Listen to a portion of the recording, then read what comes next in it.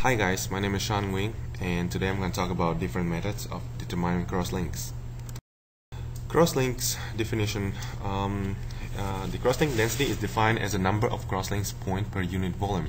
The value of crosslinks density may be in the order of 1000 to 100,000 mole per square centimeter, which is really small for the typical rubber material, corresponding to 15 to 1500 monomer units between the crosslinks. The elastic force of retraction elasticity is directly proportional to the crosslink density. Reversion is due to the loss of crosslink density as a result of non-oxidative thermal aging. So there's you can see the picture on the right side. There is two main stages of the crosslinking. As you can see here, gelation period, which occur at the beginning, and the cure time, which occurs here almost at the end. And you can see that gelation always starts in the beginning, occurs at the early stages, and the curing time is some fractional level of ultimate properties. For example, it's like high tensile strength, because you see the properties, mechanical properties is high.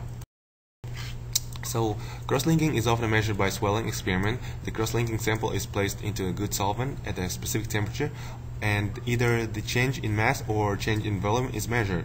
The more crosslinking, the less swelling is attainable. Based on the degree of swelling, the Flory interaction parameter and the density of the solvent, the theoretical degree of crosslinking can be calculated using the Flory's network theory. And on the next his equation, Flory-Rayner equation, these two guys equation is so this equation is just basically describe the mixing of polymer and liquid moleculars as predicted by the equilibrium swelling theory. It described the equilibrium swelling of the light crosslinking polymer in terms of crosslink density and the quality of the solvent. Here's the equation. Next, here's the picture. You can see the how the crosslinking density affect the size of polymer unit between the branch points.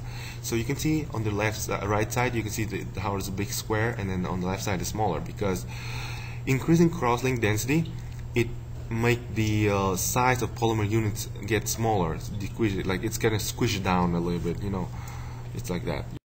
So here there's a lot of ways to find the crosslink density, and one of the way is the number of the chain segments between crosslinks per unit volume. You see the formula equation here. So which n is a Avogadro number, is 6.02 times 10^33 times rho is the density, and divided by MC, which is average molecular weight between crosslinks. Okay. And another way to find it, the crosslink density, is we know that crosslink density is inversely proportional to the average molecular weight between crosslinks. So that means crosslink density equals 1 over the MC, which 1 over the average molecular weight between the crosslinks. Okay. These two equations, you can get this equation, which you can find the initial elastic modulus. Initial elastic modulus, you can plug it in this formula, where you can find the average molecular weight between crosslinks, and from there you can find the crosslink density. Next, determination by equilibrium swelling. So swelling can be determined gravimetrically by weighting the polymer sample before the experiment and subtracting the value from the solvent swollen polymer. So here's the two formulas you can find.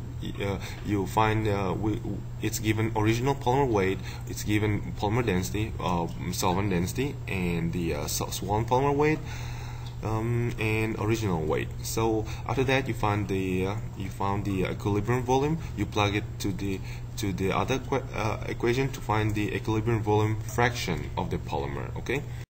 After you found that, you plug it in this equation, where the molar volume here is given, polar density is given, equilibrium volume fraction of the polymer is given, and everything is given. And now you just need to find MC, which is average molecular weight between crosslink, and from there you can find the crosslink density. Any questions? If no question, then I just ask myself. I will ask myself, what is the crosslink density in my own words, not looking for the definition. If I'm gonna tell somebody who don't have no idea what is crosslink density, then I will explain him that crosslink density is the number of chemical crosslinks per unit volume in the polymer. So it's really small little things that inside the polymer. So the number of chemical crosslinks, again, inside the unit of volume in the polymer. Okay, here's my reference things. The link on YouTube you can find down below. Thank you.